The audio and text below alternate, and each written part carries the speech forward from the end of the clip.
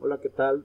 Estamos iniciando la segunda parte de nuestra sesión del grupo de primer año y lo primero que vamos a hacer es buscar una canción para que los alumnos puedan cantarla. La canción usted la puede encontrar ya sea yendo a través de esta dirección, que es una dirección comprimida, tecléela por favor en su computadora y lo va a llevar a este punto de YouTube, a esta canción, a este video. La canción se llama If You're Happy, si estás feliz. Viene en inglés, puede usted poner subtítulos en inglés o en español dependiendo de su preferencia. Yo recomendaría que pusieran los subtítulos en inglés para que los niños se habitúen a ver las palabras escritas en inglés. Ahora, desgraciadamente en este instante, si yo lo pongo, no sale el sonido. La aplicación o programa que estoy utilizando no permite el sonido.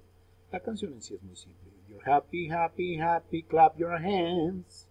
If you're happy, happy, happy, clap your hands. If you're happy, happy, happy, clap your hands, clap your hands. If you're happy, happy, happy, clap your hands. Mil disculpas por la voz, realmente la tengo un poquito mal en este instante. Esperemos que se mejore. Muy bien, decía yo que en un momento dado usted puede colocarle subtítulos. Si usted lo activa aquí, va a aparecer una línea roja. Ahora, para cambiar de subtítulos, usted simplemente le da a esta icono y lo que va a suceder es que le muestra que hay 54 diferentes tipos de subtítulos y que en un momento dado usted elige. Aquí está el español. Yo le sugeriría nuevamente que vaya y busque inglés. Estos subtítulos los va a poder usted ver en pantalla cuando usted ponga la canción. If you're angry, angry, angry, stomp your feet. If you're angry, angry, angry, stomp your feet. If you're angry, angry, angry, stomp your feet, stomp your feet. If you're angry, angry, angry, stomp your feet. Ahora, disculpas nuevamente, de pronto va usted a escuchar sonidos de fondo, ruidos, perros ladrando, parte de lo mismo. Ok, continuamos. Les decía yo que se pueden poner los subtítulos cuando usted los esté viendo en línea, ¿no? Pero también puede usted hacer lo siguiente, puede usted descargar el video para que después lo pueda poner en cualquier aparato o dispositivo electrónico que usted tenga. Lo que hace es irse a la dirección, como lo estoy mostrando aquí en esta parte, y escribir dos letras, la letra S dos veces, adelante de donde dice YouTube. Pone SS y al darle Enter, lo va a llevar a un nuevo sitio. En este sitio, que se llama algo así como es.savefrom.net, etcétera, etcétera, le va a aparecer el video y la opción de que usted lo pueda descargar. Déjeme le muestro que aquí ya se movió. Ok, ya estamos en la misma página que estábamos acá. Lo que usted hace a continuación es seleccionar la forma en la que lo quiere descargar, sea como MP4, como video, o bien tal vez incluso como MP3, como música, etcétera, etcétera. Aquí estoy viendo que estas son las opciones que ustedes tienen. La que tenemos es nada más la de 360, si no me equivoco. Déjenme ver. Más, sí, MP4 360, usted le da clic aquí y lo que va a ocurrir es que se abren pantallas, no se asuste, es normal. Si usted está habituado a utilizar el internet de esta manera, le van a aparecer en cualquier momento todo tipo de enlaces. Aquí se abre el video en otra pantalla, le da usted clic y donde dice guardar video, da usted clic para guardarlo. Elige usted de antemano o en ese instante el destino y le debe de aparecer aquí la forma en la que usted lo quiere nombrar. Usted cambia el título a If You Are Happy. Le da a guardar y aquí aparece este pequeño diálogo que le está indicando a usted que se está descargando. Vamos a darle aquí clic, mostrar en carpeta.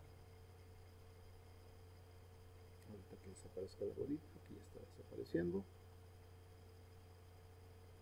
Mostrar en carpeta y aquí ya tenemos nuestro video. Y ya lo puede usted ver a cualquier instante aun y cuando no tenga en ese instante internet disponible. ¿Ok? Por favor, descárguenlo para poder practicar con los alumnos. ¿Ok? Cambiamos a inglés para continuar con lo que nos faltó del día de ayer. Gracias de antemano.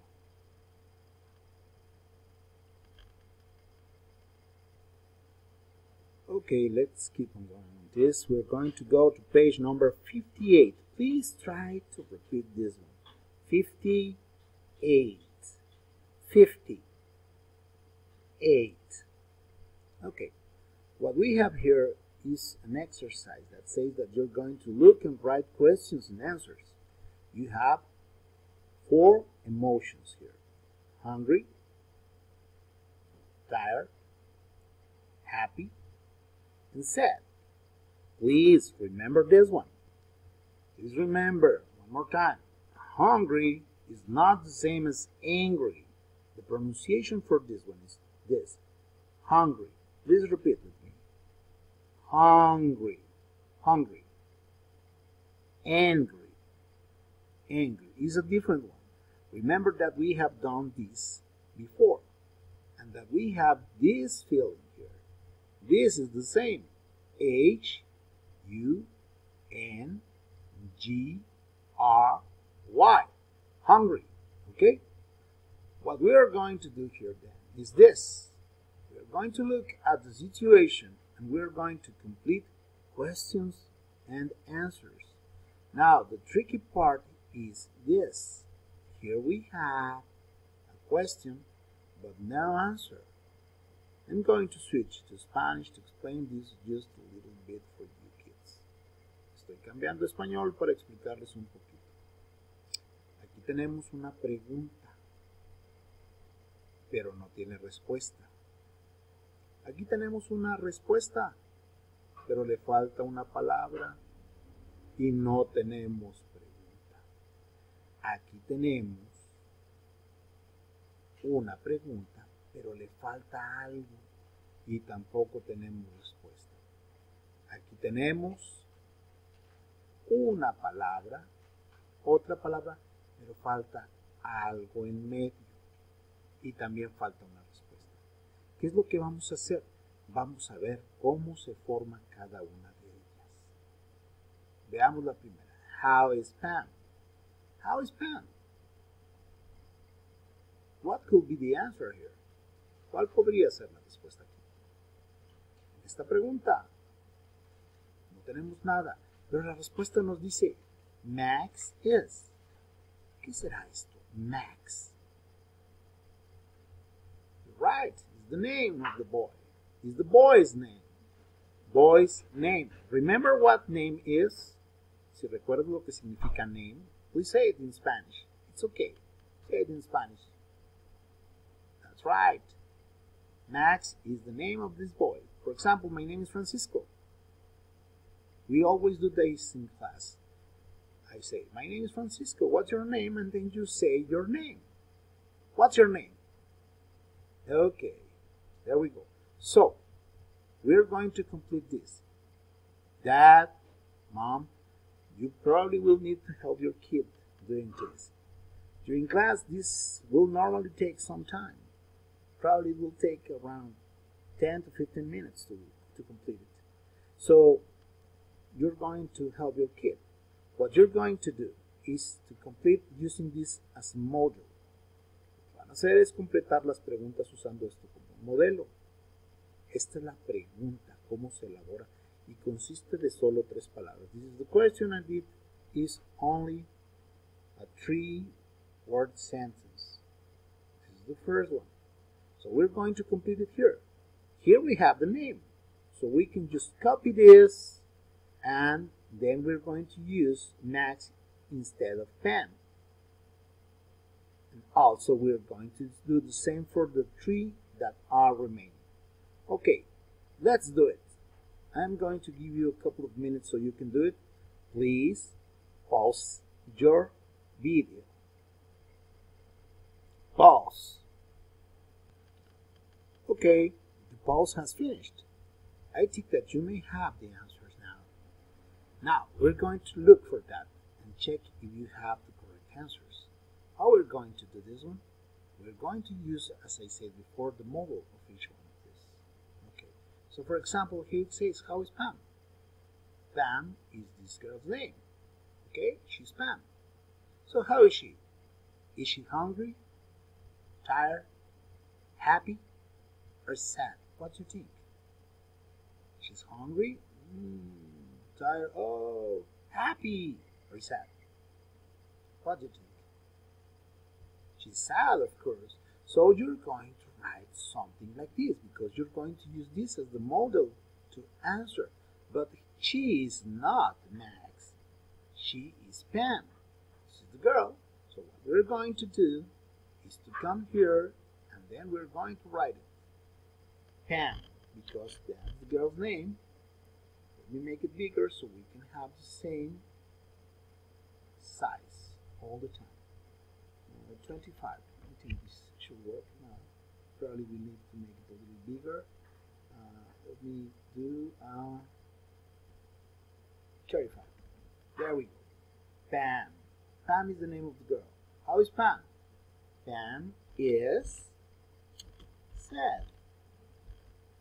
Pam is sad because the toy is broken. Okay, there we go. That's the first answer. Now, the second one is about Max. Look at Max. He got a present. This is Max. How are we going to answer this? Actually, how we're going to complete the sentence? First the question. We are going to use the same model as we have here. We are going to say how first. How is, and the name of the boy, Max. How is Max? Okay. Max is, how is Max? How does he look? Look at his face. Max is happy. That's right. Max is happy. These are the answers. Now in the third case, we have the name of the girl, but we don't have the first part. So what we actually can do is just write the first words of each question here. How is Martha? Martha. How is Martha? Look at Martha. This is Martha. She's eating. When you're eating is because you are hungry. So we're going to answer that. Martha is hungry.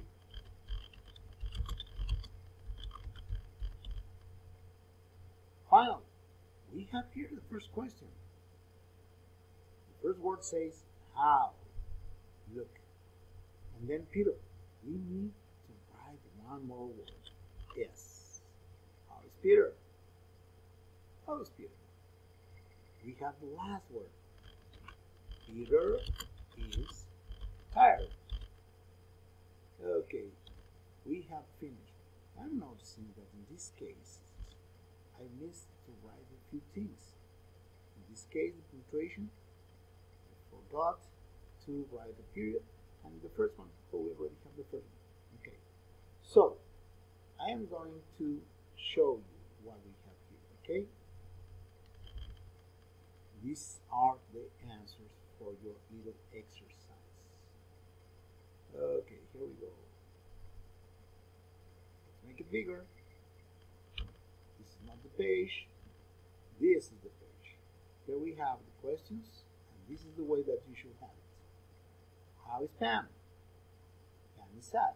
Let's do each of one. Please repeat with me. How is Pam? Pam is sad. How is Max? Max is happy. How is Martha? Martha is hungry. How is Peter? Peter is tired. Okay, let's do a wrap up in this, okay? Take care. Bye-bye.